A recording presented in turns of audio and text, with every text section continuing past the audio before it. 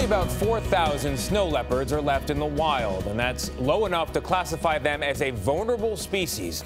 They roam across Central Asia, where climate change and poaching further threaten their survival. Most countries do not actively protect these big cats, but a program in the remote mountains of Russia and Mongolia is trying to save the local species, and it's working. Elizabeth Palmer visited the area to give us a rare look. In these remote Altai mountains in southern Siberia, 3 decades of hunting and poaching had almost wiped out the snow leopard. In the village of Jazator, we found Boris Markov, a former poacher. Back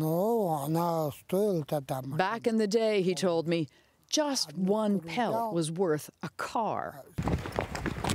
Our journey deep into Russia's Silugemsky National Park took us off-road and on horseback to meet park biologist and researcher Alexei Kuzlikov. He's part of an innovative program to bring the leopards back by shooting them with motion-triggered cameras hidden in the wilderness. The results are astounding. Intimate shots of animals so shy they'd do anything to avoid humans. Even Alexei has only seen a snow leopard once, though there's not much he doesn't know about their behavior, like the way they scratch to mark territory. Like domestic cats. And here's one caught on camera doing exactly that. Sergei Kiribyakov is another ex-poacher. He's still got one of the lethal wire traps used by locals. But Sergei has changed sides. He's just one of several former hunters getting a salary through the World Wildlife Fund to monitor the cameras. When you get the photo cards out, do you look at the pictures yourself to see what's there? Oh, yes. It's so interesting. I check right away to see if there are cubs.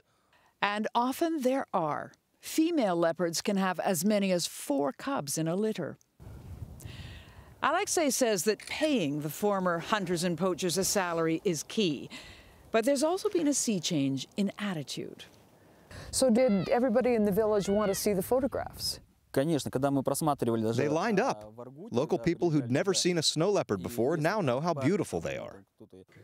Back at the National Park headquarters, Alexei showed us more pictures from 120 cameras that have been snapping away night and day for 5 years. It looks like it's peering around the corner. Oh, that's magic. Of course, Alexei has his favorites. He knows every single animal by its unique pattern of spots.